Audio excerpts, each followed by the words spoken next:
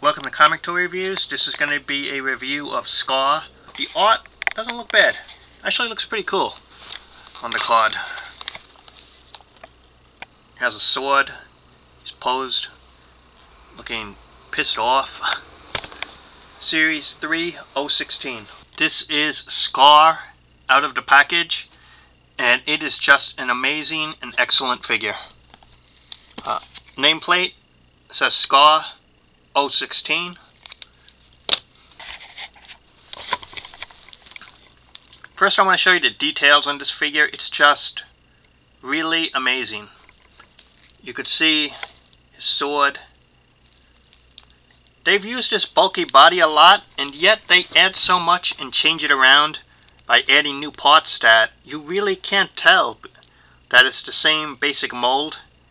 And it really works for Hasbro. I mean, they have a winner in this bulky body mold, and Skaar is one of their best. But it's tough to say because Thanos, Apocalypse, and others also use this mold or parts of it. And so I really can't say it's the best in a way because a lot of them are just really good. As I said, it's a winner. You look at the details here before we get to the articulation. Look, here, straps here, straps here. Look at that. This is his sword holster. You can see the details in the straps. There's like a little circle chain there. You can see his skirt here. Look right in the front. Has a little pouch bag here. You can see the armor here. Straps and armor here.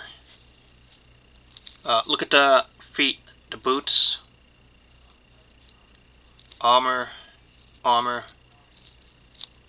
Details here. Down here. It's a really detailed figure.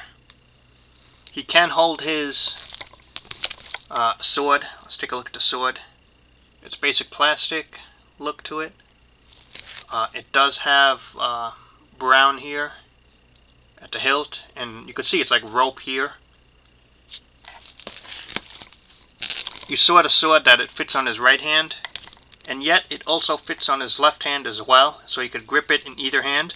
That's cool. On his back, you could put the sword this way, or you could put the sword that way.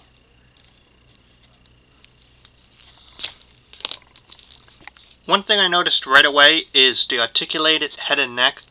Look at this. Look at the way he poses down his head. That's amazing. Most figures don't have that range of motion. Look at that. This is an incredible range of motion. Here's the head again. Looking down. That is really cool. And the facial expression looks serious with the eyes, the mouth, just the whole expression. Really nice. The hair going down. And yet, as I said, the hair doesn't get in the way. Look at that. The hair doesn't get in the way at all. Side to side easy, up and down easy. Really nice. Shoulder, in and out, up and down. Bicep, has the bicep cut here. One point of articulation at the elbow. Left hand can easy 360. Has an open grip on it. The right shoulder, same thing. In and out, up and down. Bicep cut here. One point of articulation at the elbow. 360 right hand. Has a grip to hold his sword as well. Upper torso here. Up and down. Side to side moves easy. Nothing at the waist, but this cut is so low, it's practically like a waist articulation point. Ball jointed hips here, in and out, up and down is no problem. Does have the upper thigh cut that Hasbro has been using. So I got double knee articulation, and so that's pretty cool for such a big character to have double knee articulation like that. And for the feet, It's basically, it's kind of stiff in the sculpt. It's just up and down a little bit. No side to side, but you can 360 it. Same deal with the right foot, 360 here. No up and down really, it's just very limited because of the sculpt probably. Overall, just a really articulated, fantastic look for the figure.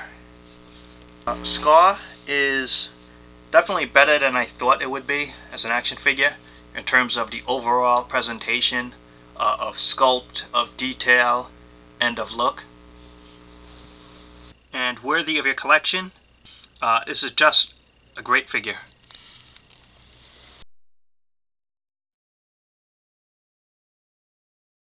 What do you mean I look like a green Conan the Barbarian?